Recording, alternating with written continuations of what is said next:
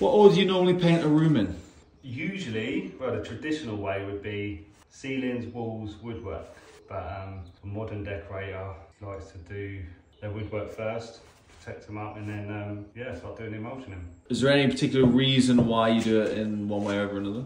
Obviously personal preference, but speed's a factor. If you're doing a big project, sometimes it does pay to finish all your woodwork first, mask it all up, and then you just hit all of your walls.